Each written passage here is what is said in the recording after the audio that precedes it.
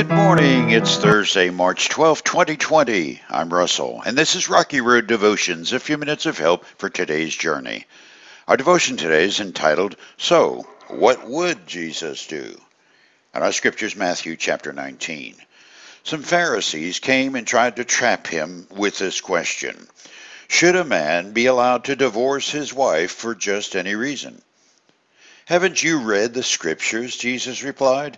They record that from the beginning God made them male and female, and he said, this explains why a man leaves his father and mother and is joined to his wife, and the two are united into one.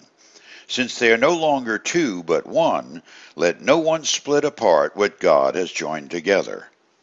Then why did Moses say in the law that a man could give his wife a written notice of divorce and send her away? They asked. Jesus replied, Moses permitted divorce only as a concession to your hard hearts, but it was not what God had originally intended. The Pharisees were very interested in God. They were more interested in keeping what they'd inherited, power. By keeping the status quo, they could control any situation and maintain their position as keepers of Moses' law. They were committed to keeping their place as revered teachers and leaders. This was the good old boy system, and they preferred it over anything Jesus was teaching. So they played the trap in this chess game of who's got the power. They asked Jesus one of those, have you stopped beating your wife yet? questions. Whether Jesus answered yes or no, he was in trouble with one of two groups. There were those who liked having the power of divorce as a threat held over a woman's future, pitted against the less powerful. The Pharisees were employing a divide and conquer strategy, and Jesus' answer didn't sidestep the question. Rather, it blew the question apart, exposing the selfish prejudice of the Pharisees as well as their ignorance of the God they claimed to serve. I see this kind of scenario emerging more clearly in the woes of the battle lines drawn in the United Methodist Church and the larger Western culture over the issues of control with homosexuality as the pawn.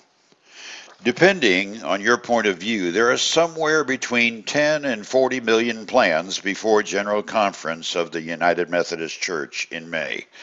Depending on the outcome, the church will or will not divide formally. In an email article I read last weekend, the battle lines drawn are gathering forces, and there's a lot at stake. That is, if you count prestige, status, bragging rights, and money as anything of value. I rather sense that God is not wringing his hands in heaven, and there's no perspiration on God's upper lip.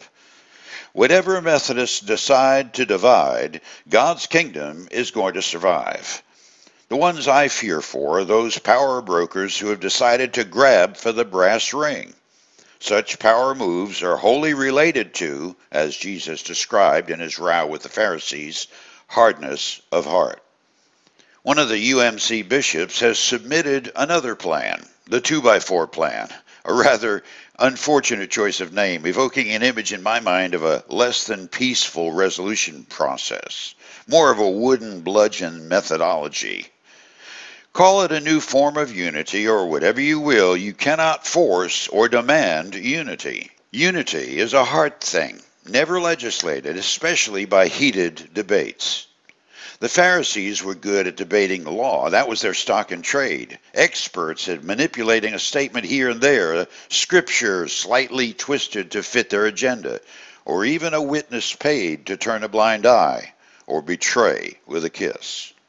In the end, all history books will be edited or burned by he who planned and is executing his purposes for all persons. So it will not alter the line between sheep and goats on that final day, no matter what United Methodists do in the near future, except for those who lose their sense of humility and bent towards God's Spirit in the religious grab-all-you-can contest. For you today, as alluded to previously, there is no wringing of hands in heaven, but if you listen below, you can pick up the sounds of some serious laughter. You chew on that as you hit the rocky road. Have a blessed day.